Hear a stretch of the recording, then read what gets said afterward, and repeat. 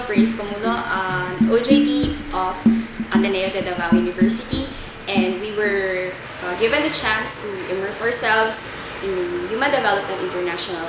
And I am very grateful for the chance and a wonderful experience to be with Sir John, the founder of this organization, and we were able to deal with the kids also of the daycare center of Barangay 7A. It was a very nice experience, and we were able to impart our skills and talents as well. We were able to teach the children new action songs and even give suggestions and opinions to the teacher on how to handle the children as well.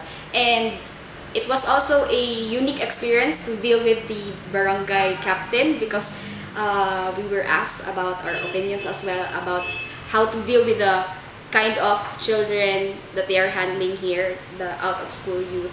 And so it was a nice opportunity as well to be with them. That's all. Thank you. Hi, I am Anne, and I would like to take this opportunity to thank the people in HDI.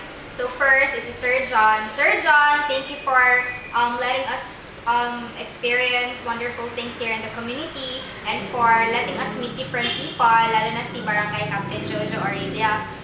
Thank you for reminding us to be assertive and to be outspoken so that we'll succeed in life. Thank you for imparting to us your values and letting us learn a lot of things.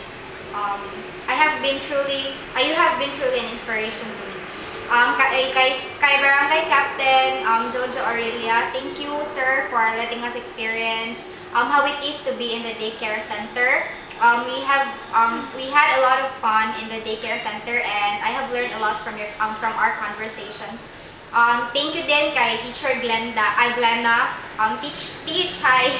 thank you for everything, for letting us experience how to be a teacher, a daycare center teacher, and for letting us experience how to handle kids and giving us your time and effort na maka-learn me and everything.